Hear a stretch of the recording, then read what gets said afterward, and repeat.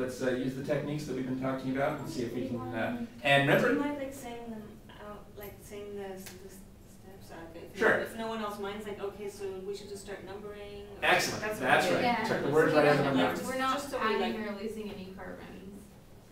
I numbered starting from Good. The only thing we're fooling with is this last one.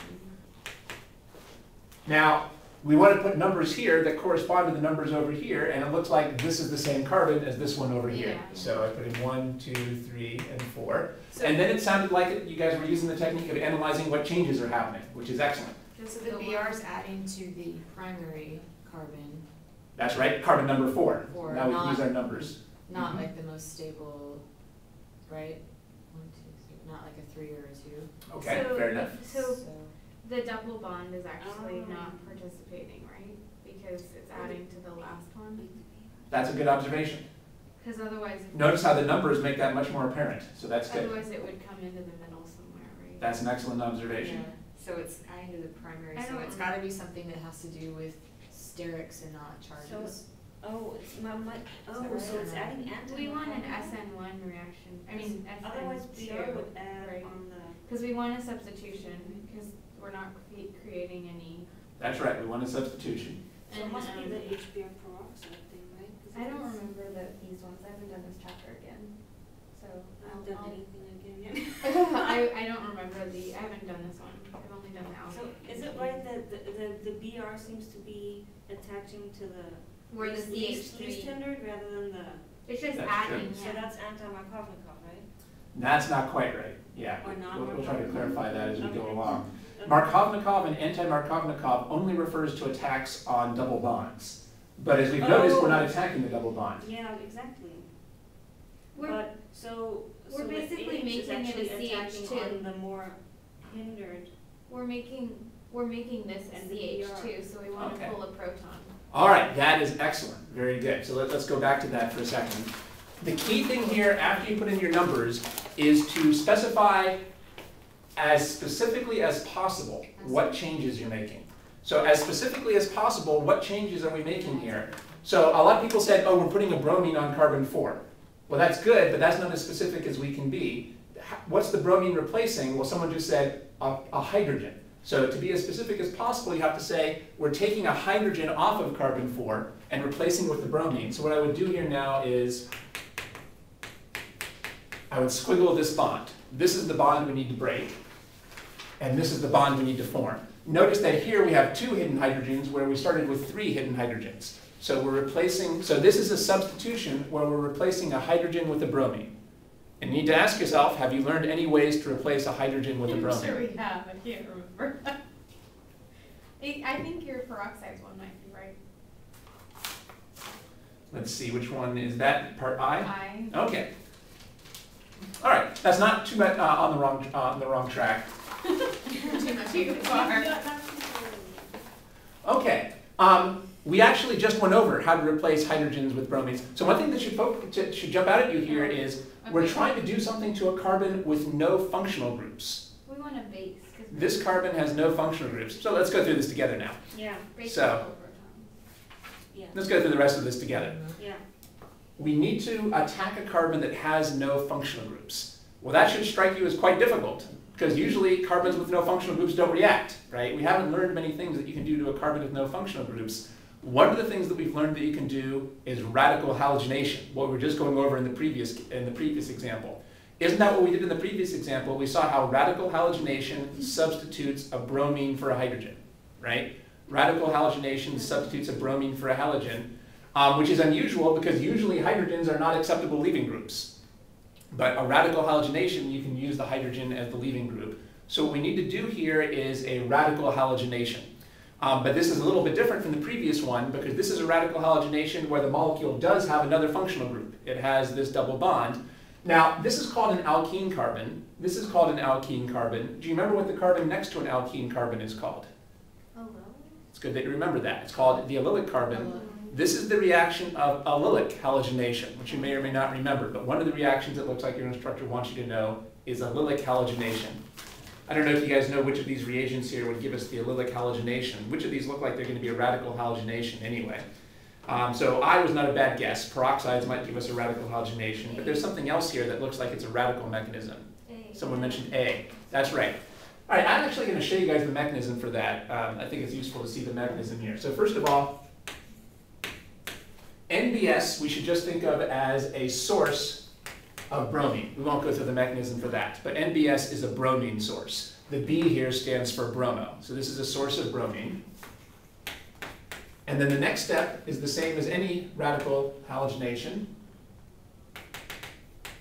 We use the energy from the light to make bromine radicals. That's what we need the light for. So this is a initiation step.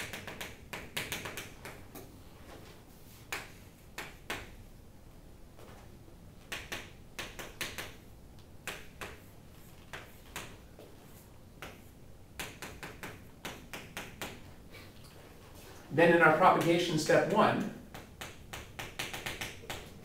this bromine is going to steal a hydrogen, and it's going to steal the hydrogen from this carbon. Do you remember what the arrows look like for radical mechanisms? Remember that if you're forming a bond in a radical mechanism, you have two single-headed arrows pointing towards each other. These are unusual. And we can't forget about this arrow. We can't leave this electron stranded in this bond. It has to turn into an unpaired electron.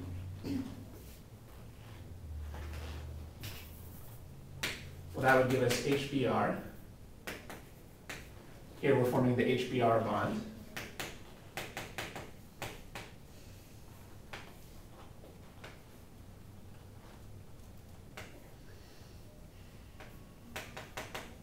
And we can see from this arrow that now we're forming an unpaired electron on our carbon number 4.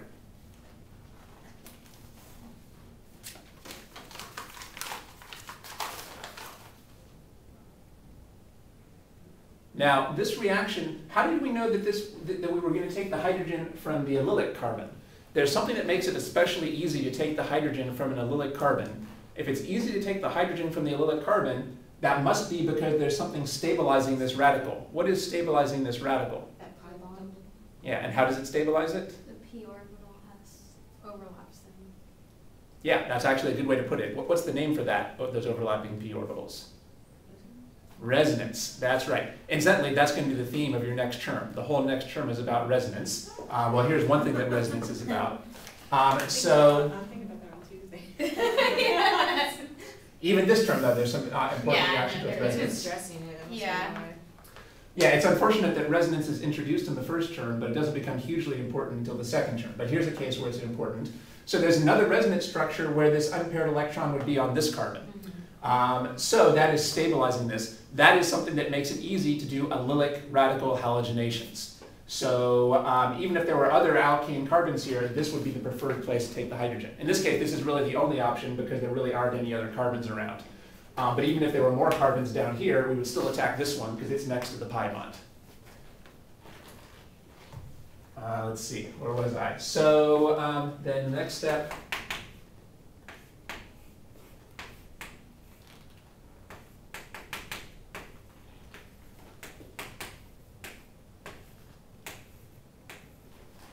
Now this radical is going to attack another Br2. Again, we're getting a steady stream of Br2s from the NBS.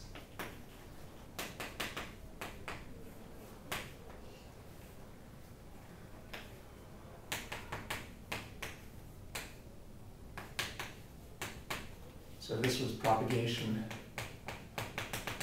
step 1, and this is propagation step 2. And now we're done. Good point. This is the product that we were trying to explain. We usually don't bother drawing the termination steps for radical mechanisms because they don't happen nearly as often as the propagation, and they don't give us the interesting product. So this is all we need to show the mechanism. What would happen next here? Well, now the bromine radical from propagation step 2 would enter into as the starting material for another propagation step 1. That's why this is a chain mechanism, because the product from step 2 can go back and do another step 1. That's why we would get billions of these propagation steps happening before we ever had a termination. So we don't need to bother worrying about the termination steps.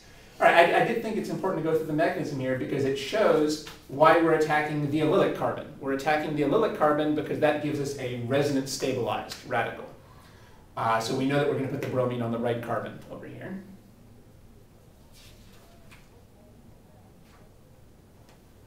So the correct answer, so this was actually a one-step synthesis. The correct answer is simply choice A.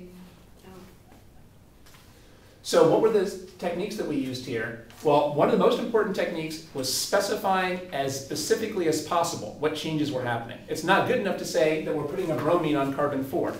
It's better to say we're doing a substitution on carbon 4, and that's not good enough either. We had to say what we're substituting. We were substituting a bromine for a hydrogen. Well, the only way you know to substitute a halogen for a hydrogen is radical halogenation. So only by being specific about exactly what changes are happening could we go through this. This can't be a normal SN1 or SN2 because we don't have a normal SN1 or SN2 leaving group. The only thing we know how to do with a hydrogen leaving group is these radical mechanisms. So I said, all right, so, and by the way, this is pretty much the same mechanism as the radical halogenation in the previous example that we didn't draw. There's a similar initiation and propagation steps, except it doesn't need NDS. But this initiation and these would be the same.